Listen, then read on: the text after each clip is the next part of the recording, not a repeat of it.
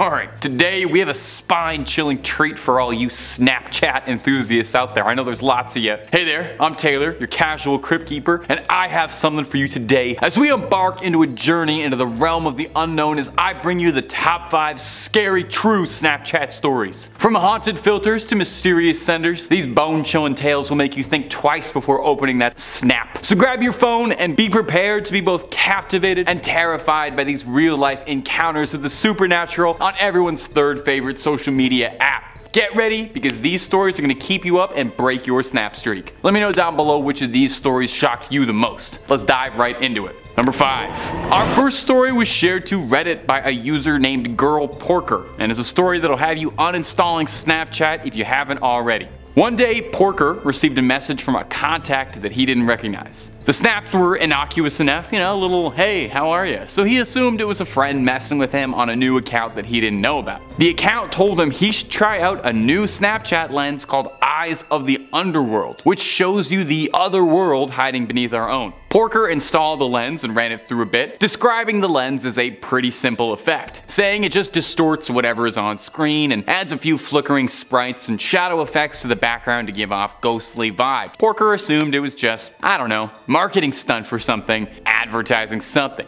But Porker said that a few days after, however, he'd noticed that he was sleeping a lot worse than he ever had in his life, complaining that he was having these violent, turbulent dreams where he was being pursued by shadowy figures that dragged themselves across the floor. This recurring dream happened to him 3 or 4 times. He said the dreams were stressing him, but what was really scaring him was how when he woke up, he would notice he had scratches and bruises that he couldn't explain appearing all over him. Porker said he was definitely getting scared and even considered looking into finding an exorcist just in case what he was dealing with was a true supernatural threat, which, understandable. I think if I woke up with scratches all over me, I'd assume demons were involved, or my cats. Porker smudged his house with sage and attempted to clean his house, but said that this only made things worse, and he started to hear growling late at night and experiencing intense bouts of cold sweats. And in extreme action, Porker destroyed his phone. He filled it to bursting with orange juice to fry the components and hucked it into a river to free himself. Miraculously though, it seemed to work. Porker said that after that the nightmares stopped as quick as they began, and all it cost him was a new phone. I would have tried a factory reset personally before chucking it into the water, but hey, we all have our methods. I don't think a ghost can survive a factory reset. And hey,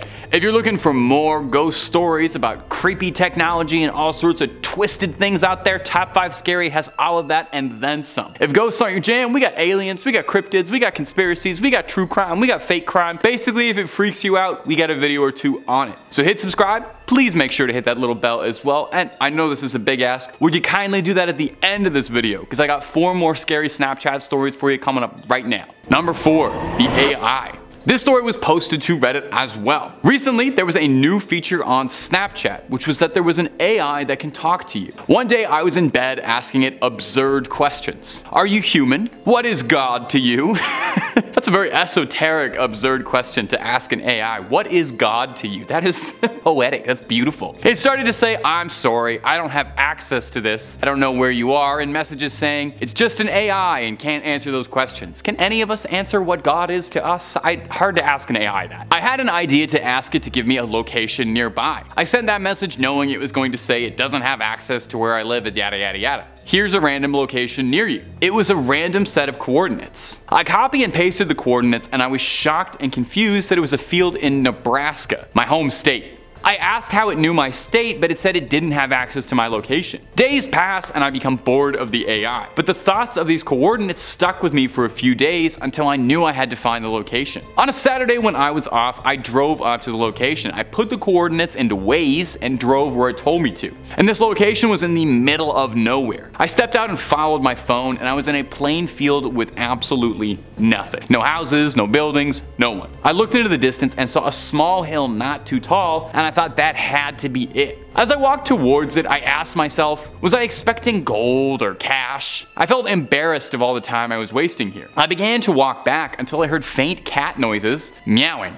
I turned behind and was shocked, and I walked back to a tunnel. This tunnel was covered in graffiti and it was too dark to see, so I shined my phone's flashlight. Right in front of me was a long, fleshy, skinless creature. It didn't look like it had eyes, but its mouth was a nightmare. It had rusted teeth and fingernails, and it stood there with its arm mangled. I ran back to the car. The next few days I couldn't sleep. I messaged the Snapchat team about finding illegal stuff, but I knew no one would believe me. I was so confused about how the AI gave me coordinates there. I tried to forget all about it until the next few weeks I started to see talk around town about missing construction workers all near a sewer.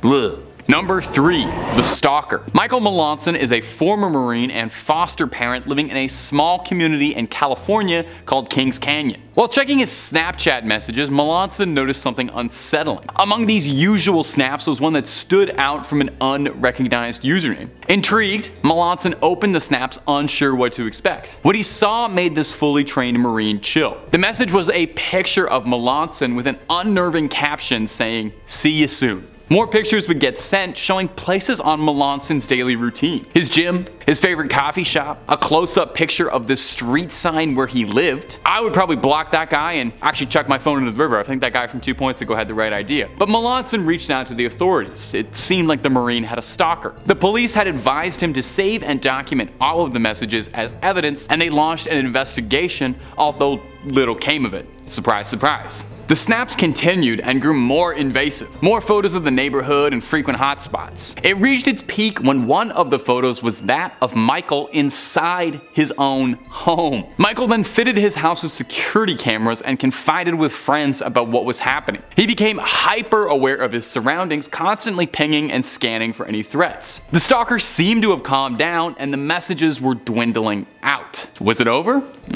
If only. Eventually, the police were able to track the IP to a location nearby. The subject was a disturbed individual with a fascination with Melanson, a young man by the name of Riley Poeta, who worked at the bowling alley Melanson lived below and frequented and did most of his business in. He was taken in. The story is a modern-day horror movie plot, a reminder that not everyone in your neighborhood is as friendly as you might want them to be, and with the right information, anyone can get a hold of you. Truly spine-chilling stuff. Number 2. Thomas Sparks. Thomas Sparks was an amateur athlete who used his Snapchat mostly to highlight his athletics and daily vlogs about his life. A gymnast trying to attain as many world records as he could. And he might have broken the record for most haunted Snapchat story out there. Dubious one. Listen to the story he posted to Reddit. One day while browsing the app, Sparks uncovered a filter he hadn't seen advertised anywhere, which allegedly would show supernatural entities on camera. A joke, obviously, just meant for fun, sounds fun. Sparks uploaded a few videos showing off the filter, thinking it nothing more than a game. But as the days went on, Sparks noticed that even when he wasn't using his phone at all, he would occasionally catch glimpses of ghostly figures in his vision, vanishing when he tried to meet them head on. Sparks attributed it to working out maybe a little bit too hard and not getting enough rest and not drinking enough water. Stay hydrated. If you learn anything from Top 5 Scary, stay hydrated. Sparks said that after about a week after installing the filter, he began hearing faint whispers when he was alone in his bedroom and even reported that some objects seemingly were moving on their own. A lamp moved across his bedroom, things not being where he'd left it. Sparks was growing incredibly paranoid, I think as most of us would be if we invited a ghost into our home. Thomas contacted Snapchat support, but unsurprisingly,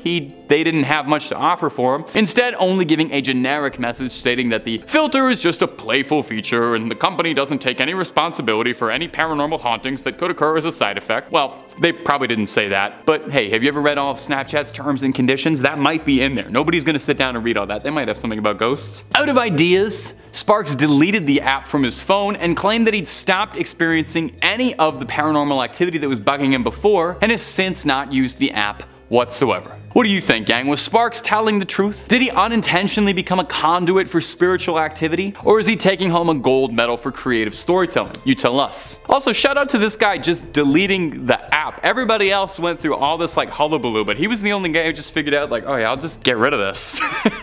Seems way easier than anything else. And finally, number 1. Snapchat stories can be a very mixed bag. There's good odds most of what you'll see is just sponsored junk, ads for IGN, models doing their thing, you know. But every now and then you come across something that catches your eye and hooks you in. maybe too far. That's what happened to James Brett Varney, an educator from Moncton, New Brunswick. Varney reportedly, while scrolling through stories, clicked on one from a profile he hadn't heard of called Unknown Realms. The story in question was a series of random, quickly edited, unsettling videos. Cryptic symbols, unintelligible writing and sounds, and quick flashes of people in dark robes surrounded by candles and ominous objects looking like a deleted scene out of Eyes Wide Shut. Varney was naturally unnerved by what he had seen, but brushed it off, assuming it was probably just, promo for some sleeper indie horror A24 hit that your friends are all gonna say is really good, but you're never actually gonna watch. As time went on though, Varney found himself thinking more and more about the flashing images, saying that it felt like it was a dream replaying in his head over and over, and it was bothering him infinitely more than some stupid little Snapchat story should. He kept coming back to it to watch it over and over again to see if there was anything he missed. He said he felt like it was an invitation to some cult. He researched Unknown Realms for a bit, but wasn't finding anything to attach it. No project, no movie, no video game. James went to report the story to the authorities to see if they'd help him, but found that when he did, the video had been scrubbed from the app. Confused, James went on to research more into the phenomena, and found others online who claimed to have all seen the same mysterious story. No one was able to get to the bottom of it. Recruitment tool for a clandestine organization? Art project by some bored art majors? We might never know. A reminder that there is so much hiding on the boundless wild west of cyberspace we may never get the answers to. And you know what? That's not such a bad thing. Sometimes some stories are better left untold, some snaps better left unopened. And that's about all she wrote for this one, my ghouls and goblins. Creep on creeping on, and I'll see you in the next one. Hey, how you doing? Sorry. Today we have a